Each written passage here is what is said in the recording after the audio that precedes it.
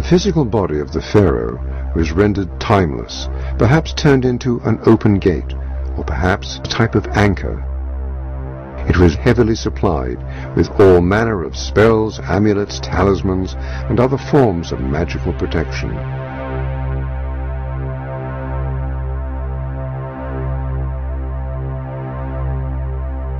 The strange practice of mummification still holds many mysteries.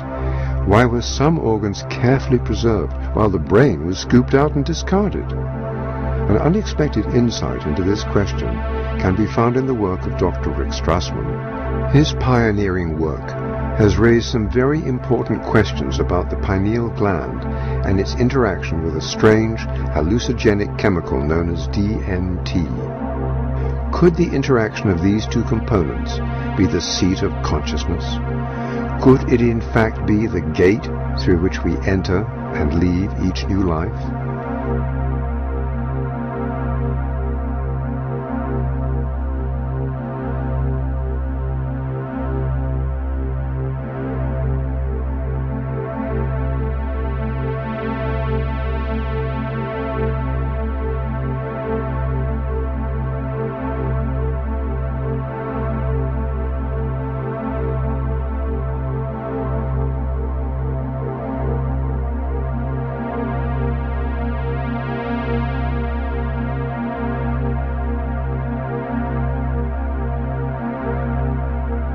In terms of how the study started, I was interested in seeing if I could determine a biological basis of mystical states. That was probably how things started in the first place. And I was quite impressed with some of the commonalities that seemed to occur between spontaneously occurring mystical states, such as those that occurred with meditation and with spiritual practices, and even those described, from near-death experiences.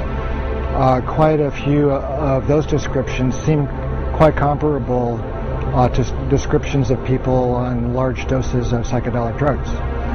And so I started to think about the possibility of some kind of compound in the brain with psychedelic properties that could be underlying some of these spontaneous experiences. I began becoming interested in the pineal gland as a possible source of some kind of psychedelic chemical in the brain. It's an extremely mysterious organ. It's quite small. There seemed to be some kind of a kind of visual correspondence with light and with color in the pineal. And also it has quite a long history in the context of the mystical literature. It's been described as the third eye and as the crown chakra, those kinds of things. And it's spoken of as being activated when people attain quite high mystical states. And so one of the interesting aspects of pineal development also is that it appears in the human embryo at around 49 days of gestation. And 49 days is also the time that the Tibetans believe is required for one soul to incarnate onto the next. So that was a pretty interesting, coincidence. At the time of the differentiation of the fetus into either male or female, that also occurs at that 49-day period. And so I was struck with this interesting kind of temporal, correspondence. And so as time went on, I started, looking into some of the chemistry of the pineal gland. And it seemed as if it was capable of making a compound called DMT. DMT stands for dimethyltryptamine. It's like a chemical cousin of serotonin. And it's quite a profound hallucinogenic type of chemical. It seemed as if the pineal contained all of the precursors and all the enzymes and all of the building blocks that would be required to make DMT. So I started speculating about perhaps there was DMT released in the pineal gland and stimulating the brain under extraordinary states, either through spontaneous mystical states, the time of death, or at times close to death. And also I started speculating that perhaps it was stimulated at the time of birth as well. The pineal gland is extremely well protected from stress, but you can stress the pineal gland if the stress is great enough. Pineal's protective mechanism can be overridden. And so obviously the most stressful time in a person's life is at the time of death. The stress hormones like adrenaline and endorphins are at extraordinarily high levels at the time of death. And so that could, possibly stimulate the formation and the release of DMT from the pineal gland at that time. And so you can, conceive of an individual's consciousness at the time of death being exposed to this big flash of DMT. And so the last thing that one is conscious of in the body is the release of this huge amount of this incredible psychedelic compound.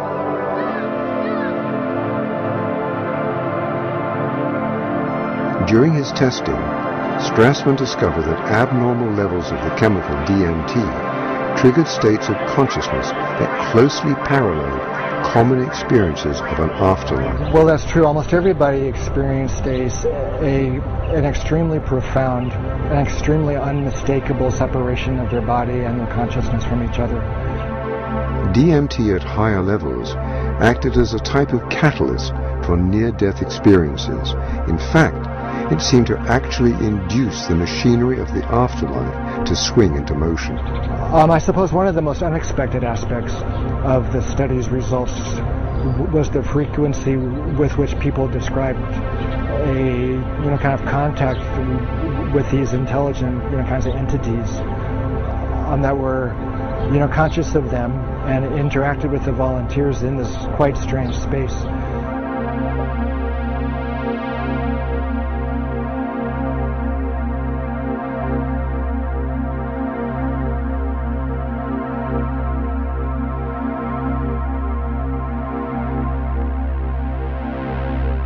So these entities were both helpful and, kind of malevolent as well. Some of the helpers were kind of angelic, while other of these entities were kind of malignant and threatening. And actually a handful of the volunteers experienced, some traumatic encounters with these entities.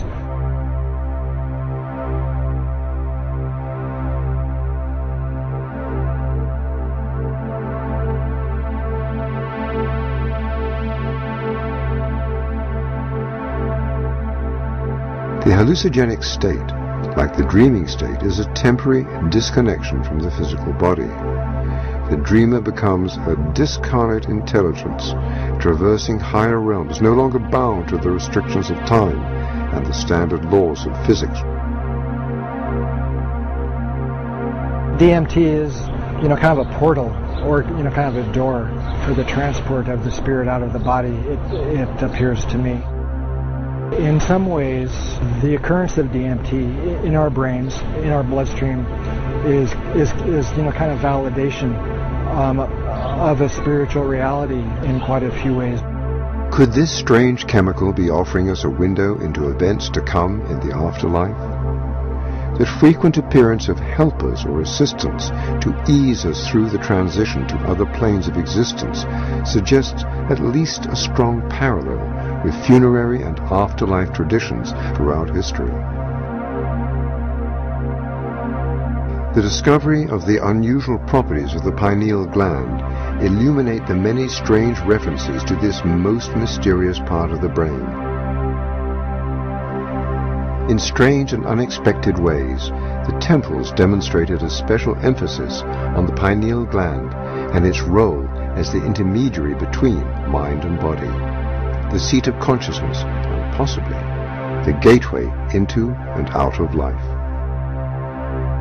The results suggested that the mysterious pineal gland may be linked to the mechanism through which we enter and leave our physical bodies.